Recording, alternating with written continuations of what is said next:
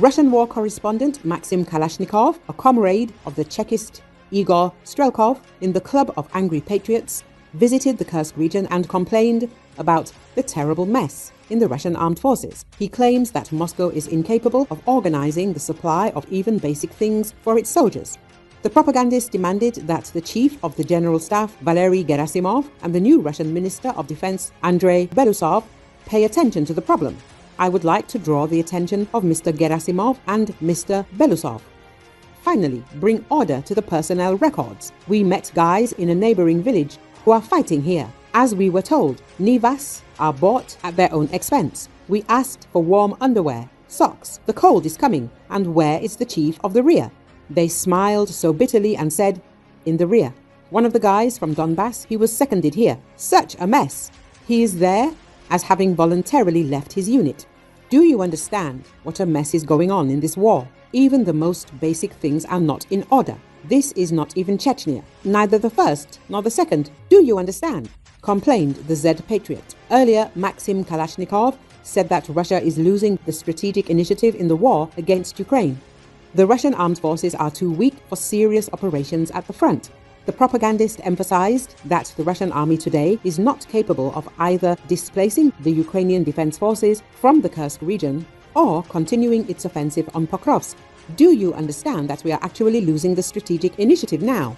The Ukrainian armed forces have invaded Kursk. We don't have the forces to drive the enemy out of there. I always said, why this Kharkov operation? Why go to Kharkov from Volchansk? They only wasted their troops. Well, that's having an effect now. The advance on Pokrovsk has always stopped. We don't have the forces now, guys. The strategic scales are starting to tip in favor of our enemy, Kalashnikov said.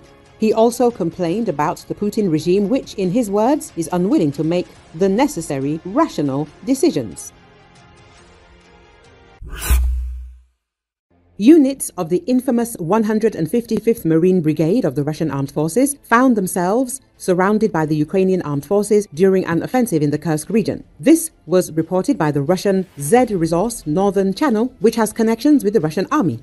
The 155th Brigade of the Russian Armed Forces has encountered problems in the Novoy Vanovka area, which is on the northwestern flank of the Kursk direction. Russian soldiers have no access to ammunition and food. They found themselves effectively surrounded by Ukrainian forces, writes Z Channel. He specified that despite the critical situation, commanders send false reports to Moscow about the brigade's non-existent successes. The problems are hushed up. There are many difficulties and even greater challenges lie ahead of us, Severny Kanal reported. It should be noted that the 155th Separate Guards Marine Brigade of the Russian Pacific Fleet appears in numerous reports of war crimes committed in Ukraine as well as in the Kursk region. The unit participated in the bloody offensive on Mariupol and then distinguished itself by murdering and torturing civilians and prisoners of war as well as looting. It should be noted that Russian Z-War correspondents accused the Kremlin media of exaggerating the achievements of the Russian army in the Kursk region. The second attempt by Russian troops to advance in the Kursk region fizzled out within a day.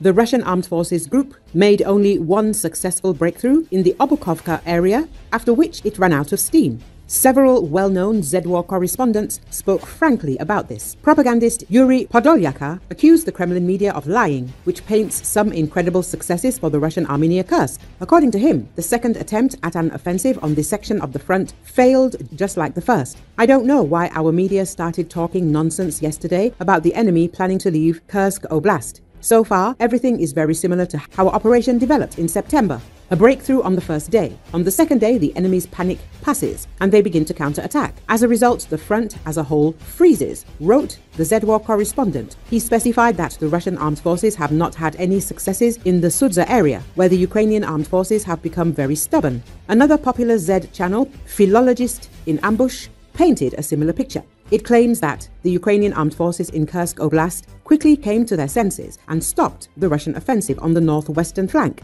Ours advanced very well, but then they stalled. There was no significant advancement in the area of the base of the breakthrough from the east. Attacks from the north are getting stuck. There is movement on the northeastern flank, but it is quite difficult, wrote the Russian Z-War correspondent. He emphasized that there is no operational encirclement of the Ukrainian armed forces in the Kursk region, as the Russian media talks about. Moreover, there are no grounds for a cauldron there.